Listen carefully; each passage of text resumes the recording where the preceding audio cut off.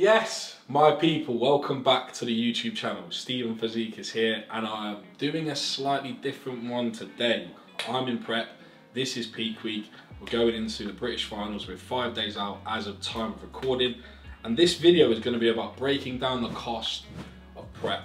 Now this is something that massively gets overlooked, and I think it's genuinely something that everybody needs to take into consideration when it comes to making the decision to step on stage. Financially, there's a huge implication, and we're going to break it down. I've basically totaled it back from the 26th of March, right? So the 26th of March till now, so we've got April, May, June, July, 4 months exactly. So by the time we step on stage, it'll be 4 months exactly, okay? So food and drink, total amount, £2,310.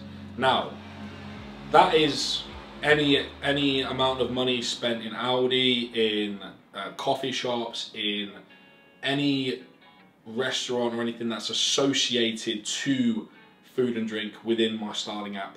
So I'm actually trusting my bank app quite a bit here, right? Because fuck going through the individual transactions. But £2,300, right? Over the course of 4 months. So if you break that down on a weekly average, £144 a week. Everyone thinks, oh, protein's expensive. Nah, bro, the killer is the veg. So, £144 a week. But food and drink, done. Gym, so I've got 2 gym memberships, so you can technically half this if you've got one. £292 spent since the 26th of March on gym memberships, okay? Not too bad, £300, that's all right, standard. Competition-related transactions. So this is hotels, Airbnbs, tan, show fees, registration fees, etc., etc. £1,000, and I've probably undersold that because I'm not factoring in petrol for travel. I'm not there, right? So that is hotels, registration for shows, memberships for shows, tanning, veeting, because veet, yeah, to veet me I need 4 packs. Every single time I've veeted myself, that's about £50 worth of veet, right? Because veet's about £12 a pop. Now, the juicy one, PEDs, drugs. Now, I'm going to break this down to 2. So drugs and supplementation, on the counter supplementation that I get from Elite Subs. Drugs, £2,250 since the 26th of March. That is no fucking joke. Let me put a caveat to that. I'm not a first-time bodybuilder. So if you are a first-time bodybuilder, this is really designed to help first-time bodybuilders entering their first show, you will not be spending £2,250. And if you are, really question who the fuck you're buying it from, because that is extortionate. Obviously my cycle is I would say my cycle's like 14 compounds deep. So we've got your ancillaries, you've got your actual injectables, you've got the growth hormone. The growth hormone takes the majority of it. So if you take growth hormone out, you're probably reducing about £750, £800 of it. So yeah, £2,250. Again, quite a substantial amount of money. Supplements to counteract that.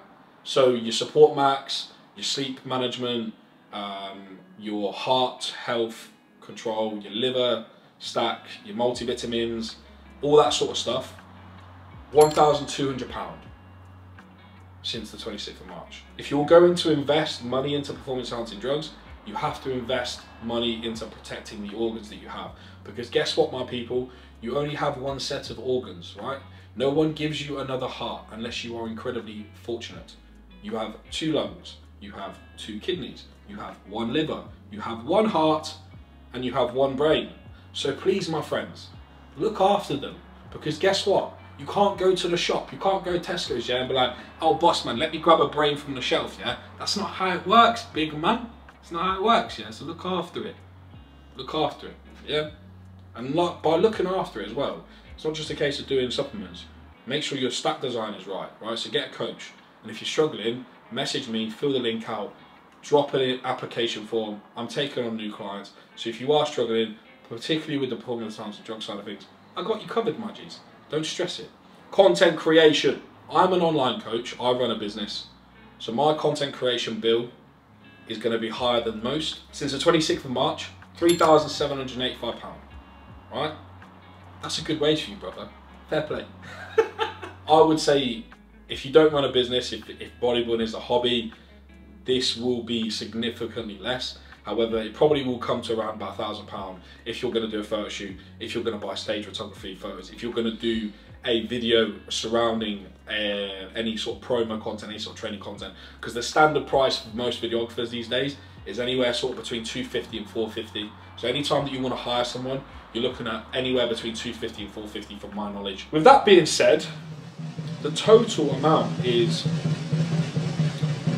quite substantial. The total amount for this prep has been £10,845. Yeah, that's it really. £10,845 is how much I've spent on prep related stuff.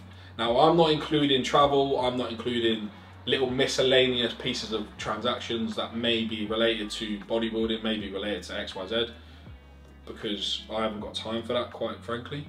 I've just kind of gone and skimmed through my bank statements.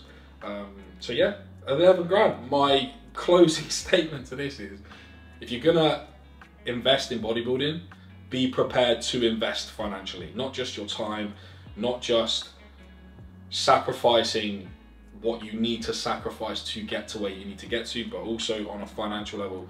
It's gonna cost you money. It's not gonna cost you as much as me, right? Because the majority of my bill is content creation. Like the largest amount of money that comes from the list is the content creation. However, you still take that away, that's still 7.5 bags, right? Now that's 7.5 bags, that's pretty necessary transactions. I'm not gonna lie, over a 4-month period. So obviously I make these decisions, particularly with Ed and particularly around my content creation, based off of my income, right? So I'm not saying go and spend 10 bags on a fucking prep. If you don't have that money, and if you don't have the facilitation to make that investment, then don't fucking do it. I'm not saying you need to be me and spend 11 bags over 4 months, right? Because quite frankly, I probably didn't need to spend that much, but it is what it is. I'm not going to be sat on my deathbed going, oh my God, I can't believe I spent £11,000 during that prep in 2022.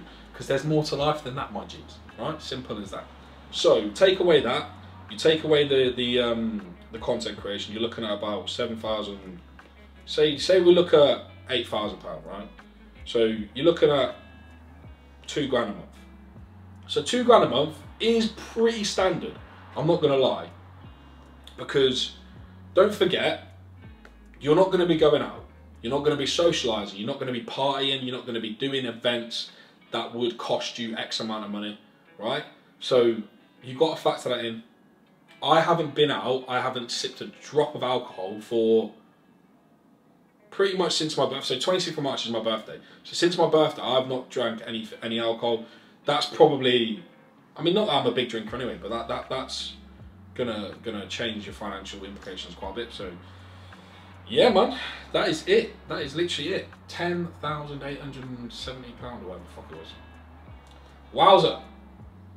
So, considerations for prep. Financial investment is a very big, integral part of bodybuilding.